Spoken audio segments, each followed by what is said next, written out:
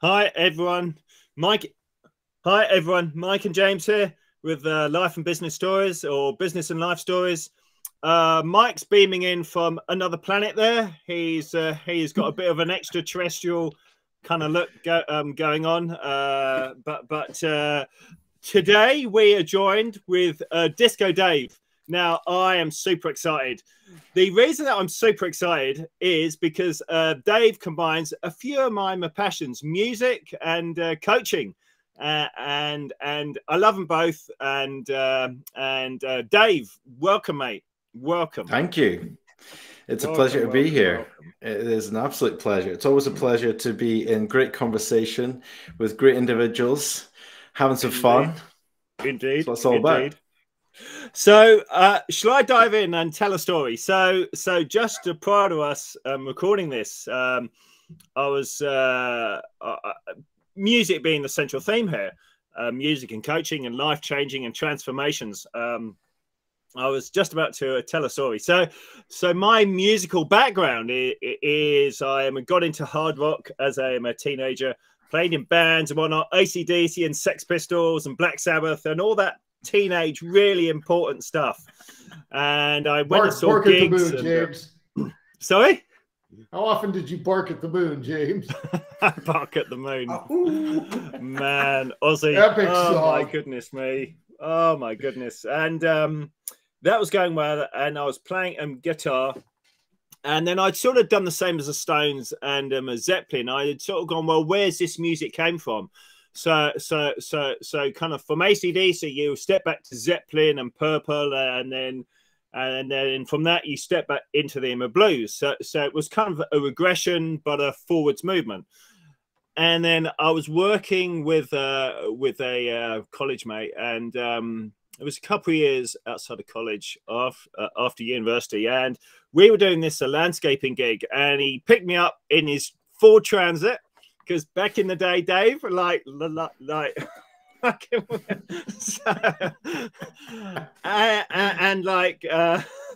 only people from our generation will probably know this, but back in the day, there were cassette players, right?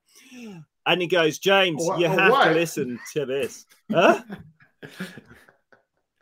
And you always carried a pencil with you. A pencil, yeah. Because all the tape was always getting stuck in the machine, and then he'd eject it, and he'd pull the tape out, or pull the cassette out, and the tape just sort of followed you out, right? And so you had to, yeah.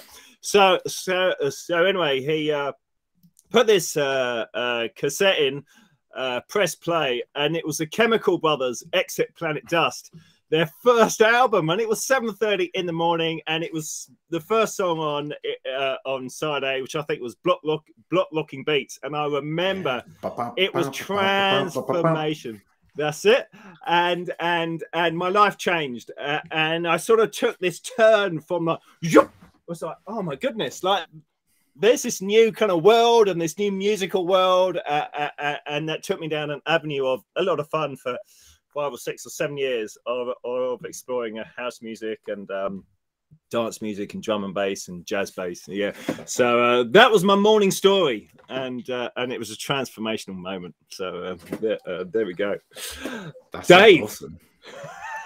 Dave, talk to me about your transformational moment. You have taken me through a bit of your story, but I love this idea of music and coaching combined and sort of a transformational journey. So yeah, hey, can you give us a rundown? And hell yeah. Yeah, it's funny, it's before I do, it's funny you mentioned the Chemical Brothers, because my wife and I were just speaking about them the other day. Did you ever get to see them live? I did. Them and them a prodigy. It blew my mind, man. It was like, oh my goodness, man. Yeah, I was fortunate to see them live in when was it?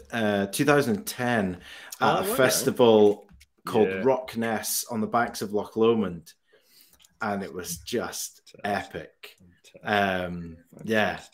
So yeah, fantastic. Interesting connection. Back in the day. Oh man, we could just talk about music and music festivals. There we go. So yeah, the story, the transformational journey. The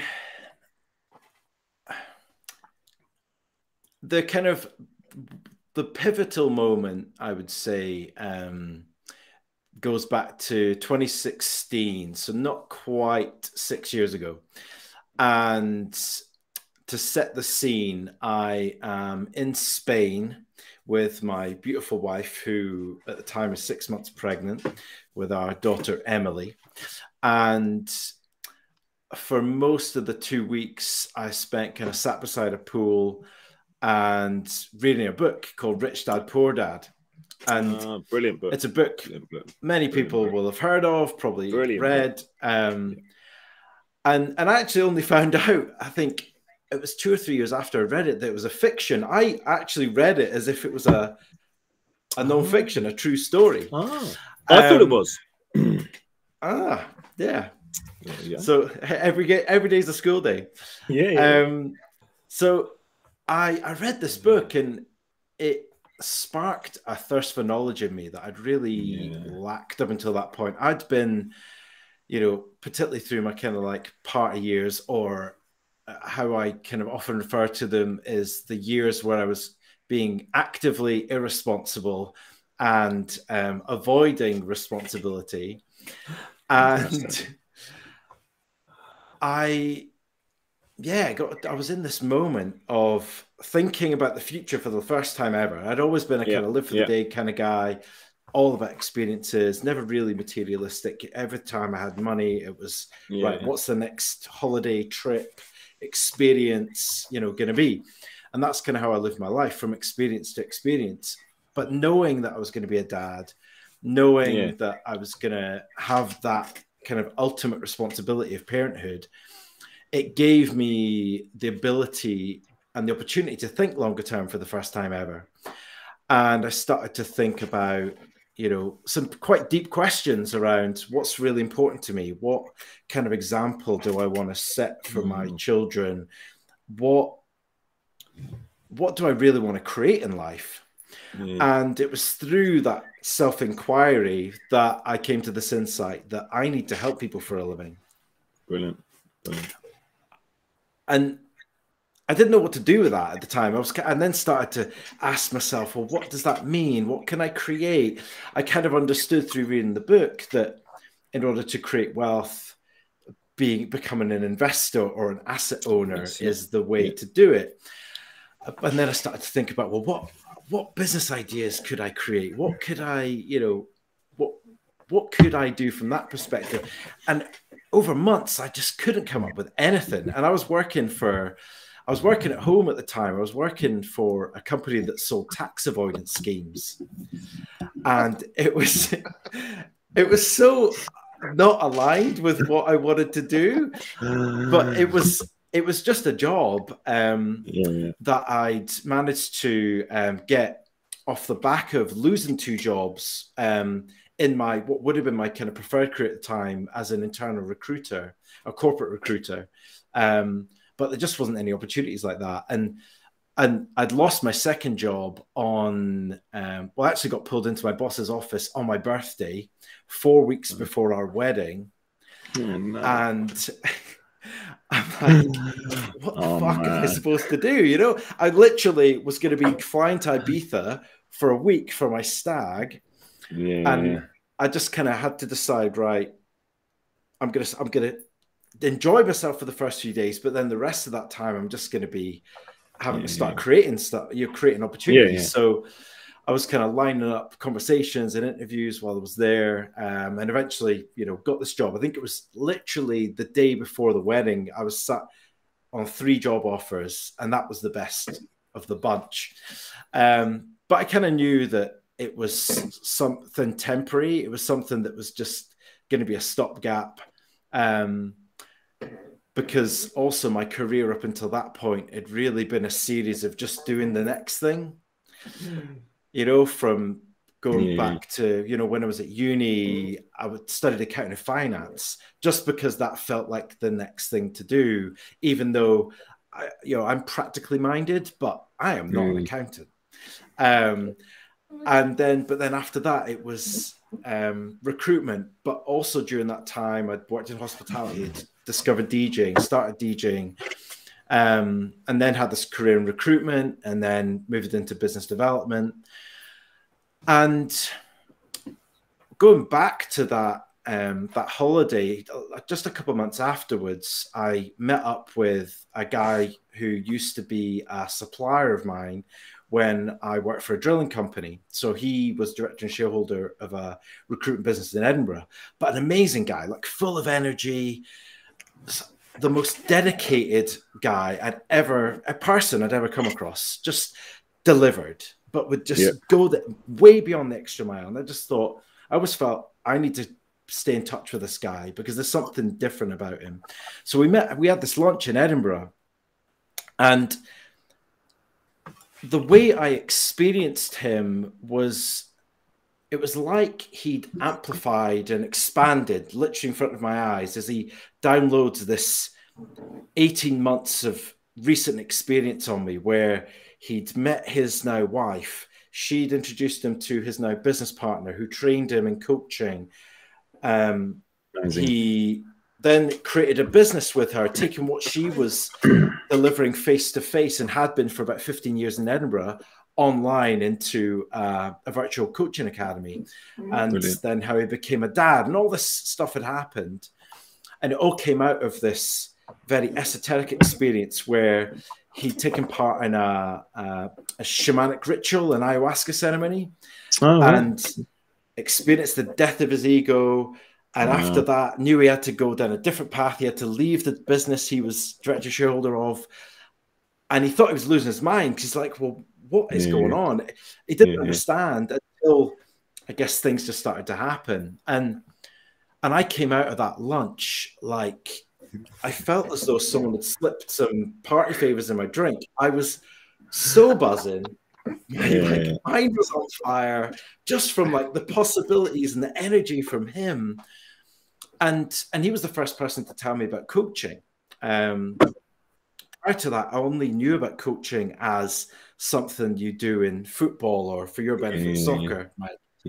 And suddenly it was like, okay, maybe this could be the thing that helps me to fulfill this desire to help people. This could be maybe the vehicle to help me fulfill this desire. And it wasn't until the end of 2017 that I then felt ready to go and say, right, I'm going to come and train with you, Ali. But I had to wait 6 months for the next cohort of what was called the Trusted Coach at the time. It's now called the Transformational Coach. And when I began that program, I had a high degree of skepticism, very high degree, especially because, and I remember this vividly, on the first call, the word transformation was used a lot. And my kind of left brain, the critical brain, was just quietly going, bullshit. Don't believe it. But only because I'd never had a true experience of transformation and transformational coaching as well. And at the end of the program, it was 5 months later, really intense. I said to them, you know what? You were absolutely right. It was hands down the most impactful, transformative, incredible learning experience of my whole life. And I learned, I mean, if I think back to, my recruitment days, as a recruiter, you're a professional interviewer. You ask questions for a living to draw out people's stories and draw out parts of their story. Well, the bits that are between the lines really is what you're looking for as a recruiter. You're looking for the truth inside of the words that they're speaking to you. So I thought I was great asking questions. I thought I was a great listener. I thought that I was really open-minded because when I was growing up, we're part of an armed forces family. We moved around a lot, constantly transitioning from one community to the next. And I realized I had so much to learn on all those fronts. You know, I learned that there were so many different levels to listening. There's so much more, so much deeper that you can go and more expansive that you can be with questions.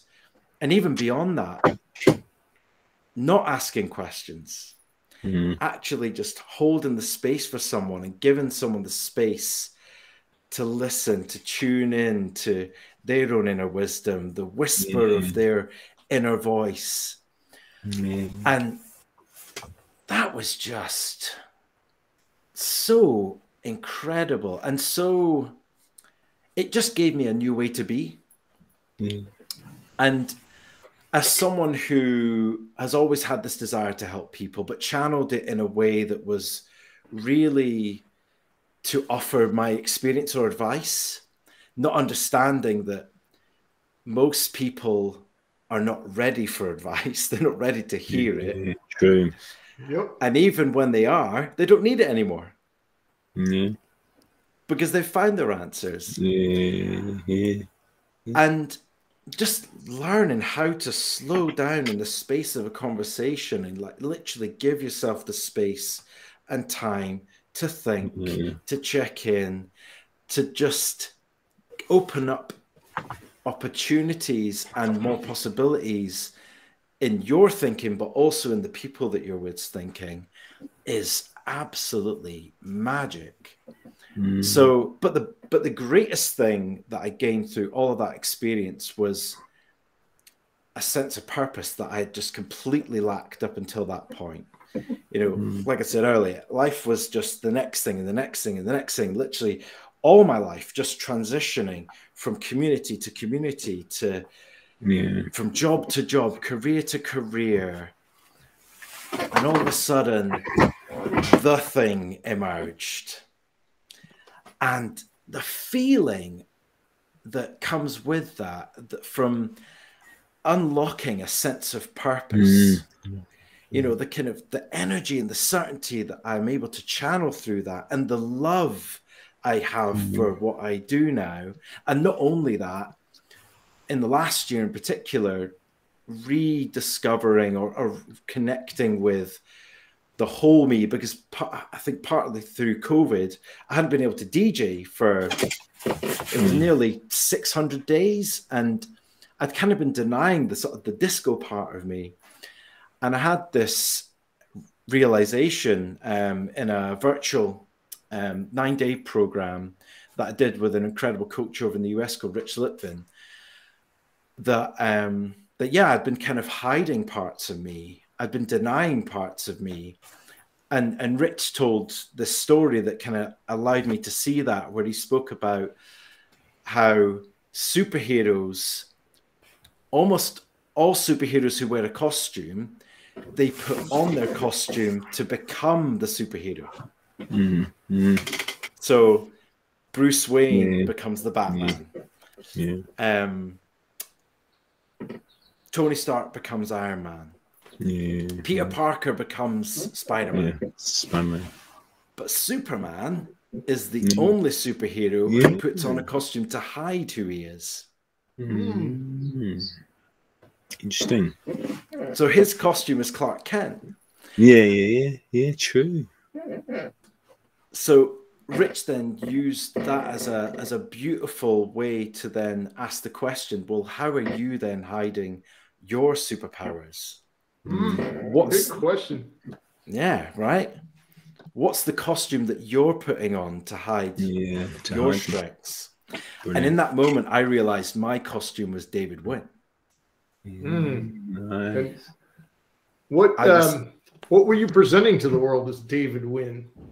Well, I guess I was trying to present a level of professionalism that, and an image that was professional, that I was believing was then the path to be successful. But I realized that was just bullshit. You know, for me, I am Disco Dave. And it actually wasn't until my new coach challenged me on that, because he he said to me, oh, he was actually wondering whether calling myself and kind of my personal brand as Disco Dave, was that limiting me? Because disco is one genre of music, whereas the human being me, I know there's a huge amount of depth to me because of all my experiences, because of all the work and time I've put into getting to know me at the kind of deepest, darkest levels. And after he challenged me on that, I kind of instinctively knew, no, this is right. I feel it. While it was a nickname that was given to me 20 years ago, I still had this like kind of inner knowing, but without being able to articulate why.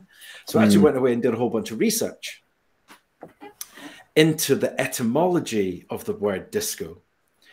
And what I was surprised to learn was, first of all, so the word disco, as in the genre of music, is short for discotheque, which is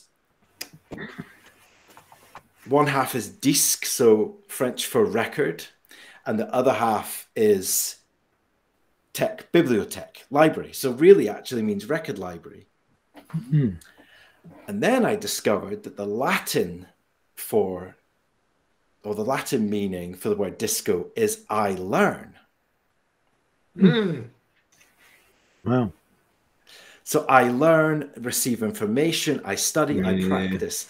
And this blew my mind. So I was like, well, there could not be a more perfect name for me to own. Yeah. You know, especially in what I do now as a coach, as someone who, well, I guess coaching is a label, it's a tool, actually more of a tool than a title. But, you know, I help people to discover who they really are and draw out that kind of authentic version of themselves and help them to live into that. It's self-discovery. I was like, this is just perfect. This is me. Absolutely. And now I could own it. And it's been an amazing adventure. And I call it an adventure rather than a journey on purpose, because something I realized, it was probably in the last 18 months, in the world of the helping professions, the word journey is used and is overused. And I actually just find it really boring. I just kind of like thought that the word, just the whole idea of a journey seems so boring. You know, it's like A to B. Where's the excitement? Yeah. There's so many words like that. It's almost as if, I say sarcastically, it's almost as if one person comes up with a word that they use and everybody copies them. It's just ridiculous. Totally. Yeah, and I think marketeers have, I get a bit to answer for, because they, you know, their job is to grab our attention, and you know, they use words and they become overused vernacular and kind of in many ways then lose their power of meaning. Like even the word transformation, That's huge, overused, massive, especially in the corporate world as well. Oh yeah. Nobody wants to be a risk taker. Risk takers get punished. Unless you're one of the risk takers like Bezos or Elon Musk, where you happen to hit it big through a combination of a number of things. But, you know, that's not the norm for a risk taker. So people do back away.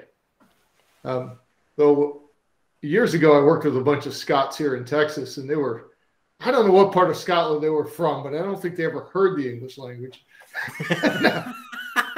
They're probably from this neck of the woods. we picked up a number of terms they were using, and we kept using them. Can you share some? Yeah, there was the word Crivens. I still have no idea what that means. Crivens, yeah. Crivens. They'd yell Crivens for everything. And Jinx? Yeah, they had Ock. We figured that was just more or less a vocal sound like the Germans make sometimes. It was Ock. And the funniest one, we had an elevator that would go 14 floors. And for some reason, this particular group of Scots could not say the word 11 in such a manner that the audio receiver on the elevator could understand them. one of these elevators. You say the floor you want, and it takes you there. And they would get so mad. It's like, 11, please state your floor. I did. What's wrong with you? Oh dear. It's great, folks.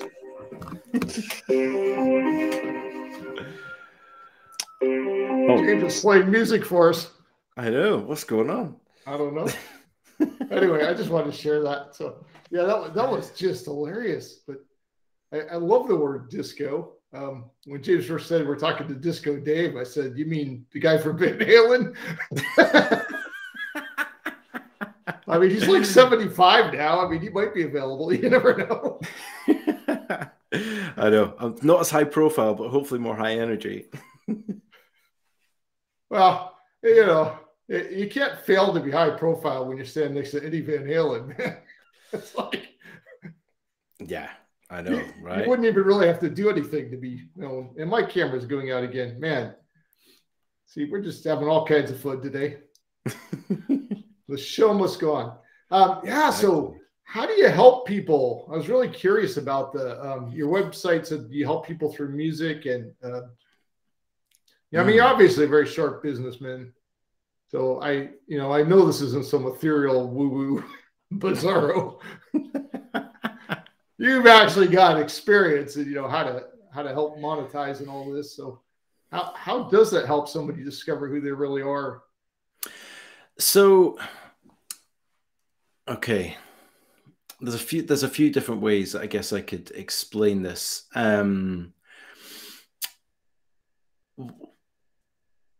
Where I'll begin is actually with a gentleman who is widely regarded as the godfather of sports psychology, a guy called Tim Galway. And Tim wrote a book called The Inner Game of Tennis in 1974. And he was the first person, I believe, to publish the concept that our biggest opponent is not the person opposite us, whether on a court. I mean, the court was the context he was using. Our biggest opponent is the one in our own head. We are our biggest opponent, and we actually have two selves. We have our original self, so the self we were born into, which is full of possibility, creativity, pure love, expansiveness. And then around the age of 7, self 2 starts to develop, and that's the created self. And self 2 is really a self-defense mechanism as we start to become aware of the world and also, I guess, our own fragility and vulnerability in the world. And then moving forwards, we really self-2, particularly as an adult, self-2, the created self, it holds us back. It's the limiting beliefs, it's the stories, it's the really deep-rooted thoughts that are beliefs that were created to keep us safe, that ultimately hold us back from being that beautiful original self. Like there's a coach in the US who says, who's got a beautiful way to describe this. He says, we're all born as diamonds, then we get covered in shit. Right? And then we try to varnish the shit to make it look good. But actually what we need to do is scrape that shit away and allow that diamond to shine again. Oh man, it's beautiful. Yeah, right. And Tim actually has an equation that goes with that. And the equation that he came up with is P equals P minus I. So performance, so our ability to perform and be great, is predicated on our potential actually our ability to increase our potential, and minus, reduce interference. And interference is all the noise in our minds. I learned over the past couple of years that research has shown we have between 60 and 70,000 thoughts a day, but actually more recently it's been discovered that it's about 10% of that. So about 6,000 to 7,000 thoughts a day, because we have trains of thought that become thought worms. And what's incredible is 80%, in fact, it's 95% of those thoughts are repeated thoughts, and 80% on average are negative. So we're just constantly telling ourselves the same shitty, unsupportive stories. So that's why being able to reduce that interference whilst also expanding our view on what's possible, allowing us to step into our potential, that's what enables us to be great. So I guess I've taken that concept into what I call an experience, because it's not, for me, it's not a kind of a normal coaching session or normal coaching conversation. Welcome back, James. Sorry. Yeah. Welcome back, James. Sorry. We didn't talk about you at all. Sorry. I'm just talking about the... We're talking about your negative thought worms. Yeah. Give us some context for the what I've created in combining music and deep coaching. So brilliant. So yeah, it's predicated on this equation that Tim Galway came up with: performance equals potential minus interference. Love it. And what I realized through, I guess, my own personal experience and, you know, with music as a DJ and coaching, supporting people, and just in interested conversations with people, that music has this incredible ability to anchor us into an experience. So the song that I often refer to in the context of my own experience is a song by the Cars called Drive. You know, that proper epic early 80s anthem. And when I hear that song, there's a very, very specific memory that's attached to that. And I'm in the car with my family. It's dark, late at night.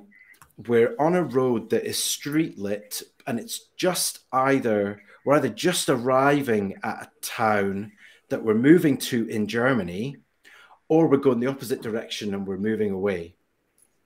And that tells me that I'm either 2 years old when, which would be 1983 when the song came out, or I'm about 4.5, which is when we left for a year to move to a country called Wales. But there's more than the image. I get the same feeling and sensation in my body, literally in my gut. I feel vulnerable and scared and uncertain. And it's actually sort of challenging to listen to that, because the feelings, it's not a pleasant sensation. And actually there's other songs from that era that evoke the same kind of feeling, like 10cc, I'm Not in Love is one. But what I realized was that, you know, we're talking over 35 years ago, that song allows me to re-experience that experience as if I was there again. Literally how it felt, seeing what I saw. That's amazing. Like, really amazing, right?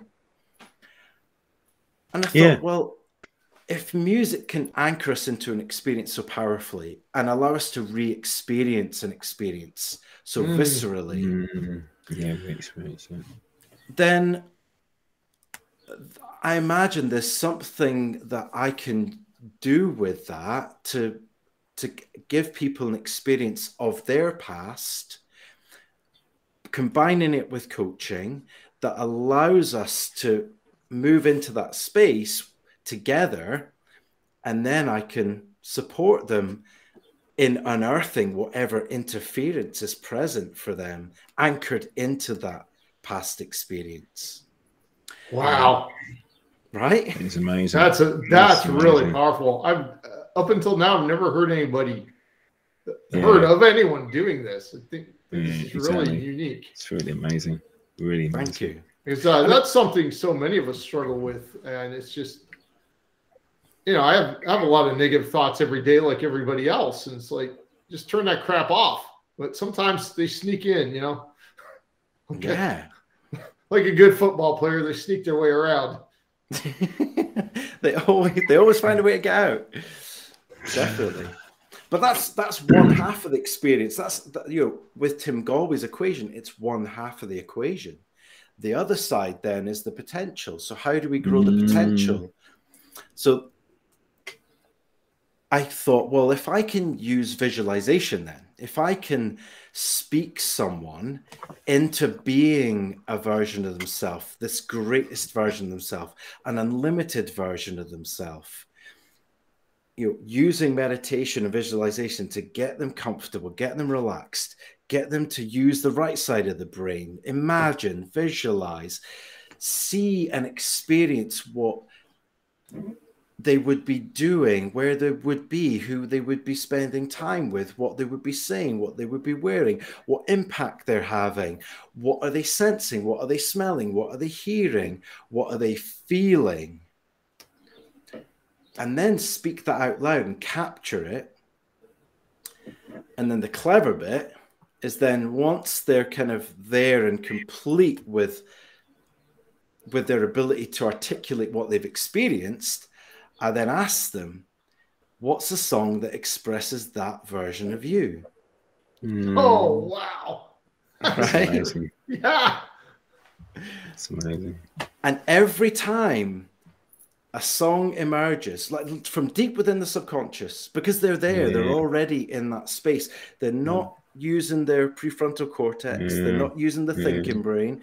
They've bypassed that. And that's the magic of music.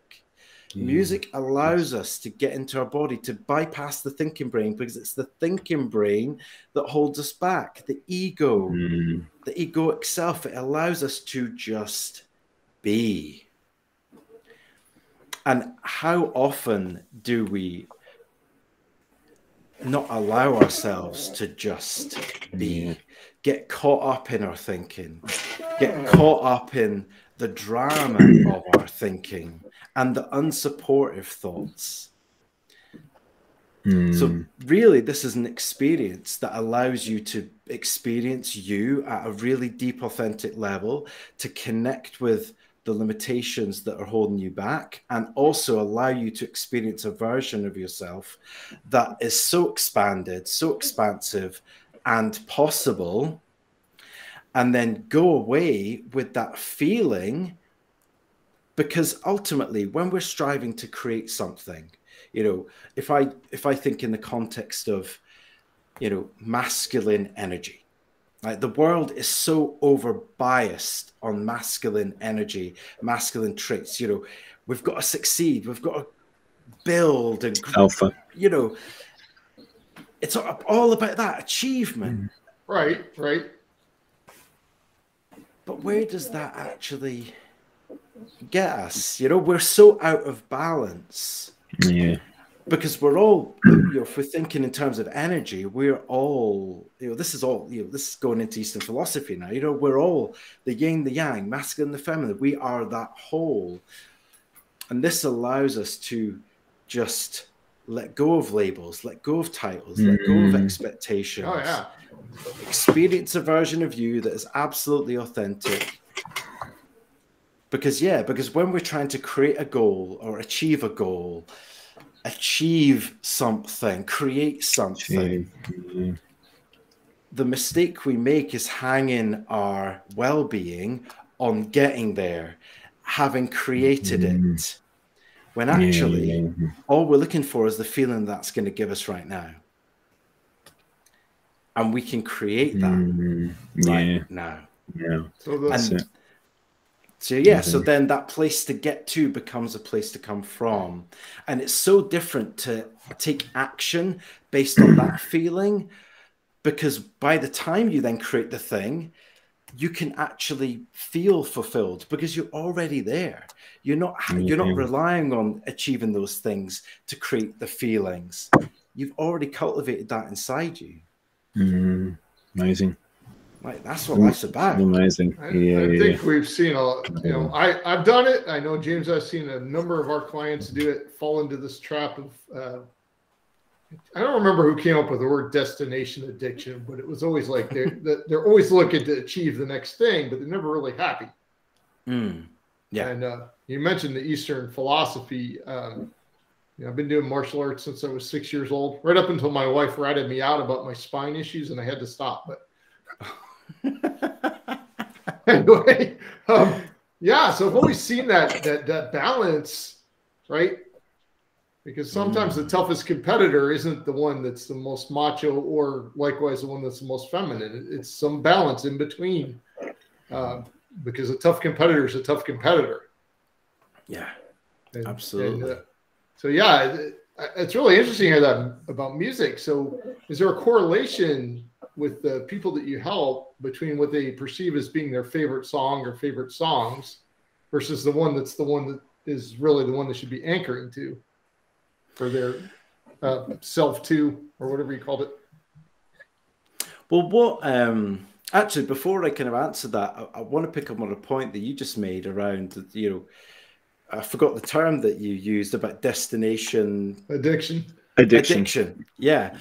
In my experience of working with high performers, generally when you go deep enough, what drives them is really a deep dissatisfaction, that it's like a thirst that can't be quenched. And it tracks back pretty much almost always to one or both of their parents not showing them that they were satisfied with who they are and what they did.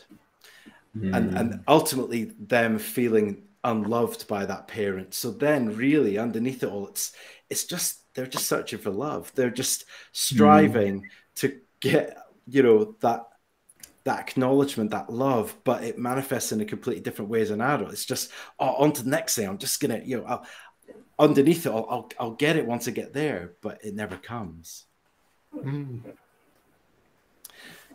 But yeah, but coming back to what you asked there, I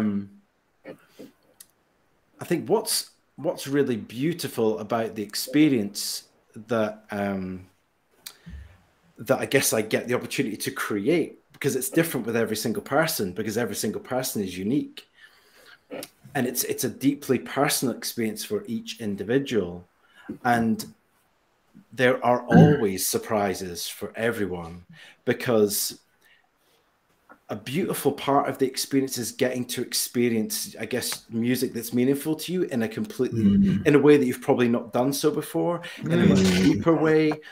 Actually, when I spend time with people doing this,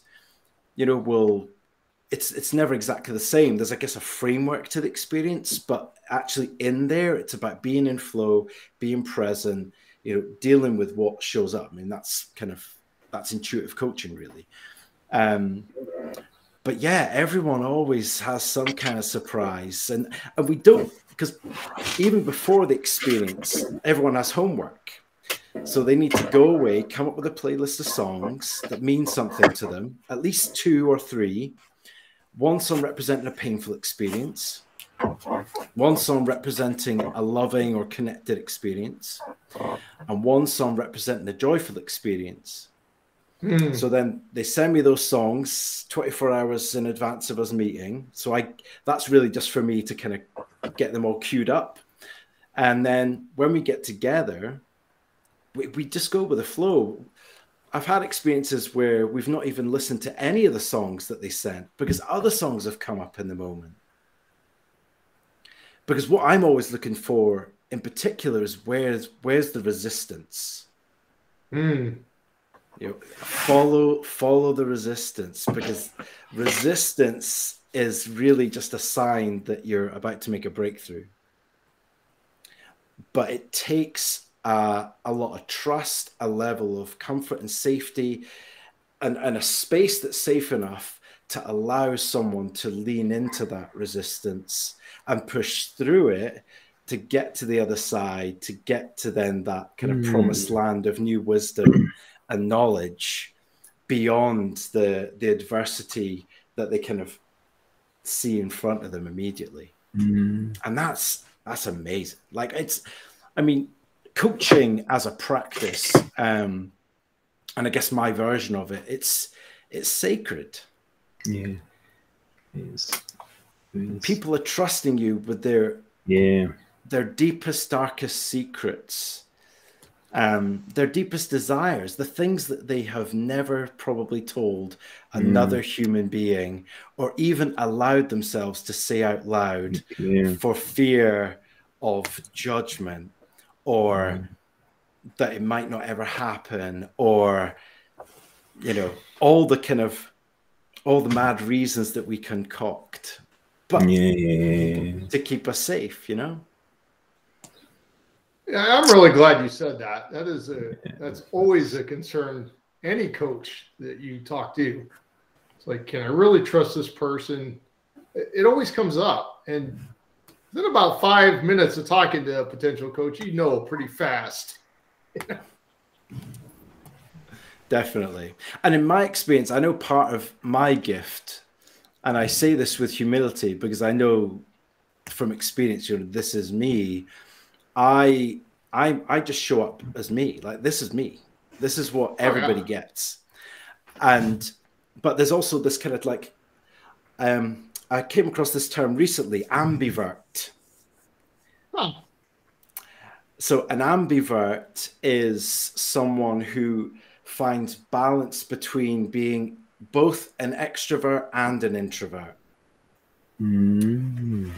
And because that's me. That for me, even in you know, Disco Dave, the name Disco to me is the extrovert, the high vibe, you know, version of me, and Dave is the introverted, the more quiet energy, the nurturing energy, that creative space. And I'm absolutely both. But because I show up as me, I'm not wearing any mask. I'm not trying to pretend to be someone I'm not. It means that when people spend time with me, they can meet me at that exact same level. They don't have to wear any of their masks. And what a beautiful gift that is, you know, because how often are people wandering around, particularly in their work, you know, trying to authentically be a version of themselves that isn't really them. Oh, it breaks my heart. People, coworkers in previous jobs, you know, ever since James and I started this company, we've both become unemployable by anyone, anywhere. So, but before that, I was always trying to find, how do I get people to drop their mask around me? How do I get them to be who they are so we can accomplish the things we're supposed to be doing? And I could never figure out, but yeah, that's super important that people be able to drop their mask. Yeah, definitely. Especially if you're working with high performing people in your business, you know, that whatever they do on site, it's going to filter down to everybody else in the company. Yeah. So, I mean, for me, anyone who's involved in some kind of helping profession, the greatest gift that you can give is your presence, your attention, that ability to provide such a safe space to someone to just be themselves without any of that judgment, fear, expectations, and so on and so on and so on. Like that's part of the privilege that I feel every single day in what I do, because I never ever take it for granted. I say this all the time. You know, what I do is so joyful for me. It's the thing that I absolutely love. I found my thing, but also people are sharing with me things that they just are not sharing with anyone else. And that's amazing. Like, to hold that. Yeah. It's beautiful. It's absolutely, and we need more people in the world doing this. It's a fact, you know. We do. Yeah, I mean, we get to do it in a different way than you, different application. Sometimes it's like holding this gigantic elephant or ostrich egg. I know elephants don't have a gigantic ostrich egg, and you're like, you got to be so careful with this thing. It's really an honor to be able to handle it. So I do have a question. This is my brain jumping tracks again. Cool. If I tell you my favorite song, I'm wondering what that says about me. Well, let's go there. Blue Oyster Cult, Go Go Godzilla. Tell you what, let's do something fun live right now. Blue Oyster Cult. James's favorite is Queen, but we won't mention that. And what's the song? What's the song? Godzilla. Godzilla, right. Let me read the lyrics. Because when you hear the lyrics to a song, it's very, very different to just hearing the music. So let me just read this out. You'll put it playing with me here? Let's do it. Yeah? Okay. So here we go. With a purposeful grimace and a terrible sound, he pulls the spitting high-tension wires down. Helpless people on a subway train scream bug-eyed as he looks in on them. He picks up a bus and he throws it back down as he wades through the buildings toward the center of town. Oh no, they say, he's got to go. Go, go, Godzilla, yeah. Oh no, there goes Tokyo. Go, go, Godzilla, yeah. Oh no, they say he's got to go. Go, go, Godzilla, yeah. Oh no, there goes Tokyo. Go, go, Godzilla, yeah. Godzilla, Godzilla. Ringy News, oh mushy I. Oh man, I'm gonna mess up. Is that some Japanese verse? Japanese verse there? Yeah. But it repeats. And then, oh no, there goes Tokyo. Go, go, Godzilla, yeah. History shows again and again how nature points out the folly of men. Godzilla. History shows again and again how nature points out the folly of men. Godzilla. And that repeats a couple more times. That's for the guitar and drum solos are in there when they're doing the repeat. What did you notice as I was reading those lyrics? It's actually kind of dark. It's almost a social commentary. Okay. How do the lyrics relate to your experience? I have loved the monsters, all the giant monsters, since I was a little kid. You know, I started with Dracula, Wolfman, and all that, and then I discovered King Kong and Godzilla and Rodan. Just, I've always loved those. I love building the model kits. I love, when I started doing a little bit of art of my own, doing my own pictures of them. And yeah, I kind of like the whole Blue Oyster Cult just singing out about. I'm not sure what that song was a metaphor or if they were just being spastic goofballs, but it's just a really fun song. The guitars, the drums, everybody on there, they're obviously just having a great time. And were you having a great time in the memories of that experience? Yeah, because I first heard that. They were a big hit before I hit high school. They were already on the downslope. But my brother got a hold of one of their records, and we played that endlessly. I thought, this is the greatest song. This is far better than doing homework or going to school. It's far better than watching, boring TV. Awesome. And then, we were living on the Mexican border at the time in a pretty crappy town. So we thought, wait a minute, there's another world out there. Interesting. So how does that song express you, who you are today?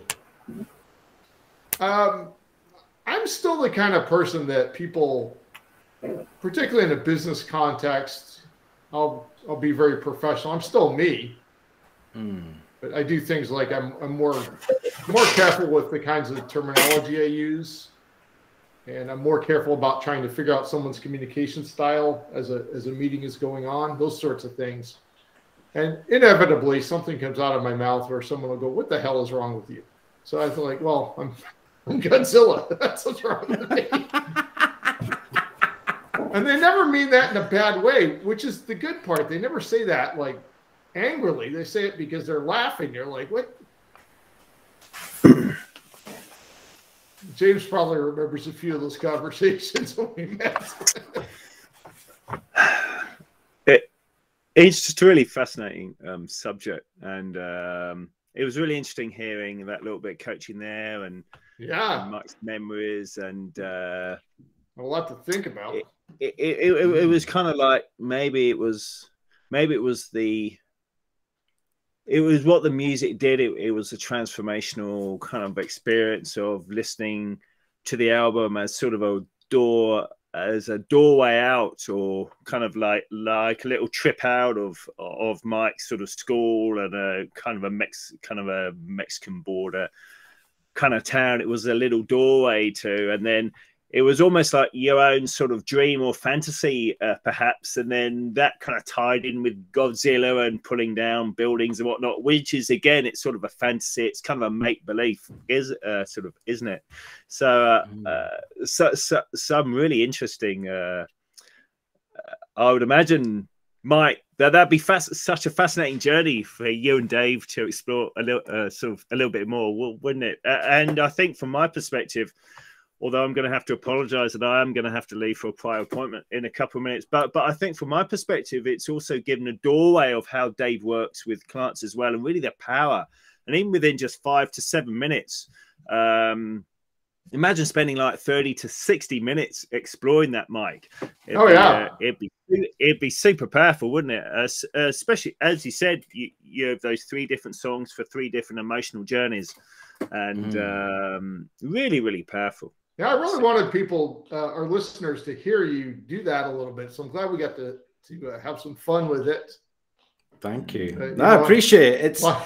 It is fun. That's the thing. It's fun, but it's also and I'm mindful about kind of in this space that we're sharing right now, not going in too deep, right? Because really, to get the most out of the experience, part of the invitation I have for anyone who does this with me is to really play full out, to just be completely open to feeling whatever feelings they are, no matter how difficult or challenging they might be. Like I've been recording some conversations recently with people who've done this with me because I want to create a podcast of people telling their stories of the experience and the impact it's had, to start getting this out there more. And Jerry, that I was speaking to this morning, we had an amazing experience together. Oh, and it was only recent. It was in December. And he'd literally just lost his cousin, like within I think it was like 48 hours. And it was really close.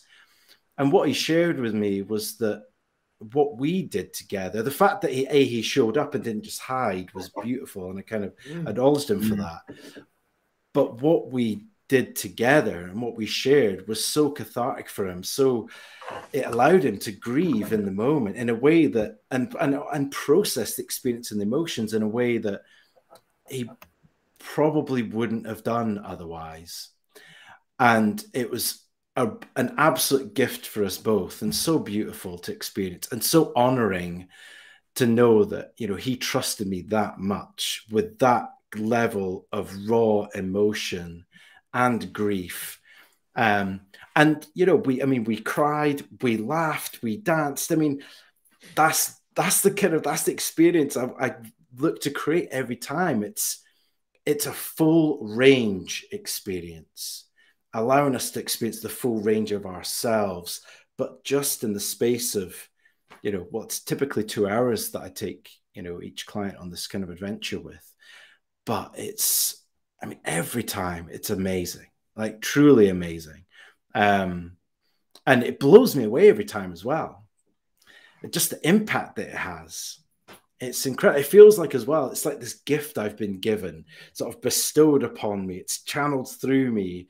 And I'm like the steward of it, the custodian. It's my responsibility to nurture it, take care of it, but get it out into the world and allow more people to, I guess, experience it, but really experience themselves.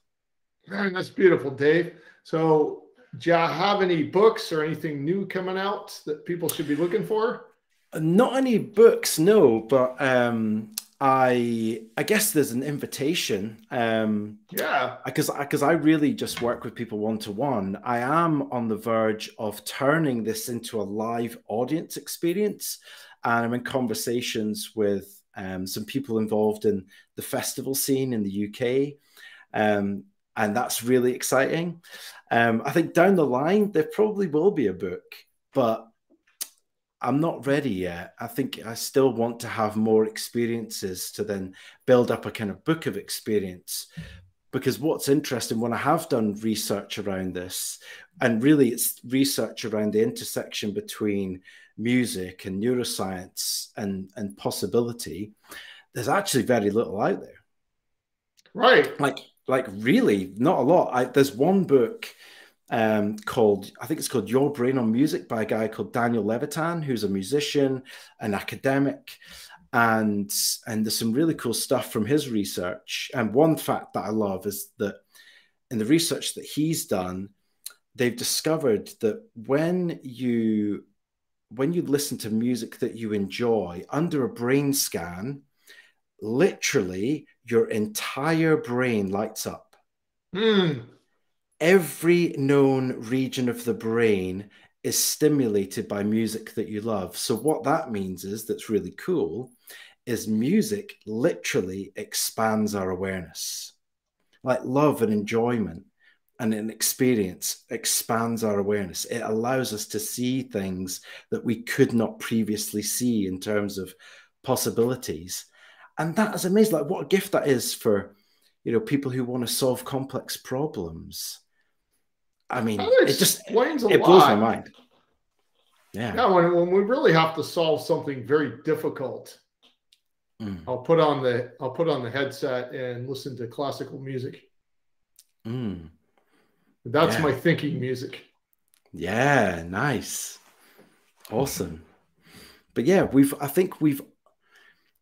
and part of what drives me with this as well, I mean, a big part of what drives me is really to create more loving connection in the world, because it's the thing I fear losing the most, because it's the thing I lost when I was growing up.